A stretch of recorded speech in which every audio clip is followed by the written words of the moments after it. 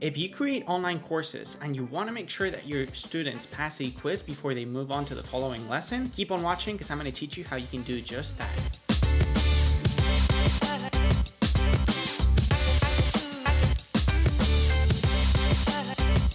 Hi, I'm Tony Lewis with Thrive Themes, and this is just your friendly reminder to both hit the like button and to subscribe to our YouTube channel to make sure that you don't miss out on any awesome content that we're constantly putting out there.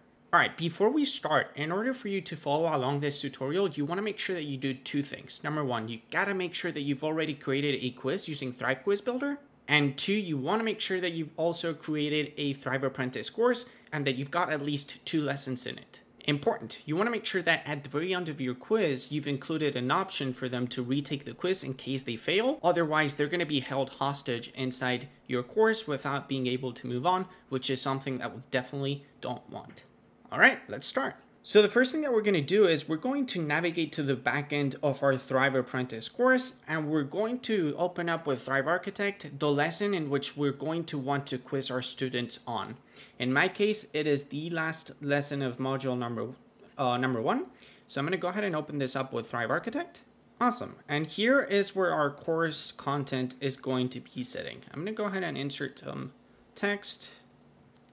And we're just going to insert a small call to action. Awesome, and now we just need to find our Thrive Quiz Builder widget. Gonna drop it down below. Let me just do this in bold. We're gonna choose our quiz, the Ultimate Soccer Quiz.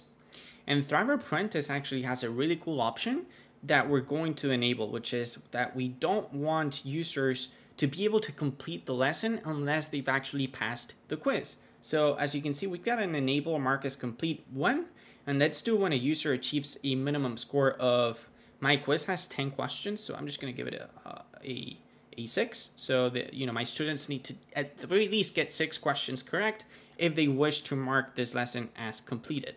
I want you guys to understand something before we move on. In order for us to protect content, we first need to tell Thrive Apprentice to make sure that all of our content is fully unlocked upon our customers purchasing our product. This may sound a little counterintuitive, but we're going to do this for a reason, and I'm about to show you. So we're going to do just that. We're going to tell Thrive Apprentice that we want to make sure that upon purchase, our customers have access to all of our course materials. So we're going to go ahead and do a drip campaign to enable that automation. So we're going to do start from scratch, and we're going to make sure that upon a purchase product, we're going to at a custom interval, unlock access to everything. So we're going to call this drip campaign unlock all.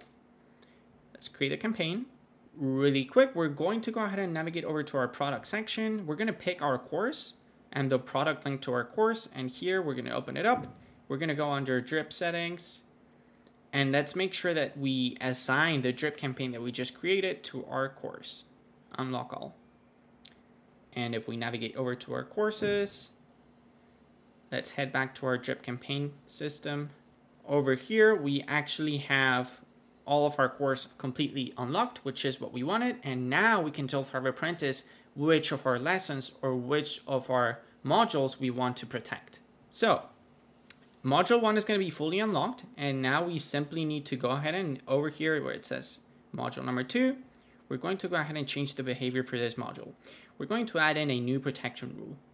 And we're going to do this based on a Thrive Quiz result. The quiz to be completed is the Ultimate Soccer Quiz. And we're going to unlock module number 2 as soon as our users achieve a minimum score of 6 points. Awesome. Let's make the lesson visibility in the lesson list display as locked. And voila. It's that simple. Anyone who tries to access module number 2 now is going to be prompted to first pass the quiz before being able to take the following lesson. And that's it. It really is that simple. You can learn more about Thrive Quiz Builder and Thrive Apprentice when you get Thrive Suite. There's a link in the description below in case you want to learn more. I'm Tony Lewis with Thrive Themes, and I will see you guys in the next video.